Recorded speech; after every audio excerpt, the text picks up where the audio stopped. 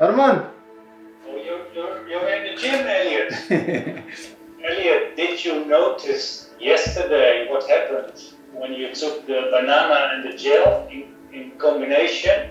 Yes, I saw it when I started the training. Then the glucose was okay and it was rising, and I did not lose any energy at all. The gel and the banana was actually compatible with the stomach, so it was okay. The body was capable to keep a plateau for much longer time. It was nice to see. And I'm learning now exactly what is happening in Elliot's system. And that's really great.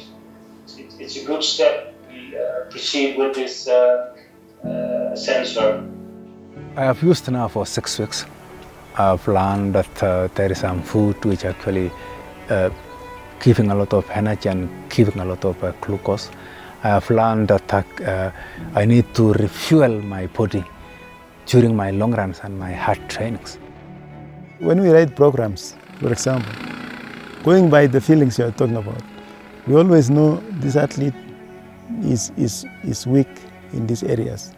So those feelings help in one way or another. But you could also be getting the feelings that are lying to you. But with the data, it will help us to either push you or slow you, in terms of executing the programs. That's from the coaching perspective.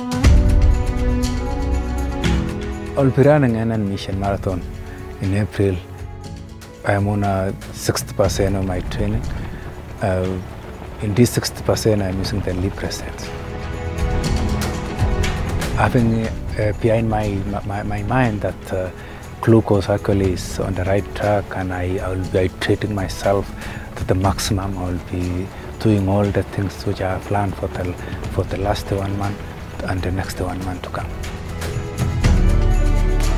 This mission, me and Elliot preparing for it with the help of Arman and Valentine and Global in general, we hope that LibreSense will give us the information that we would need to improve our performance going into the mission marathon.